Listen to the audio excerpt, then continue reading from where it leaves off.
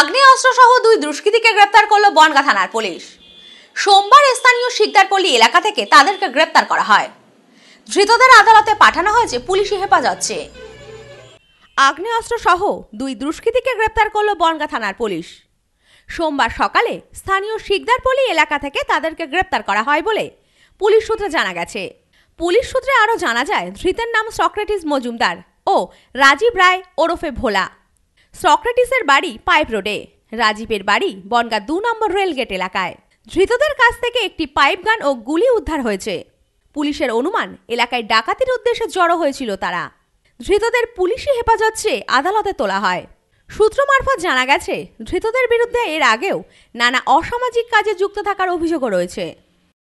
Bureau report, news no man's land, Bongaon.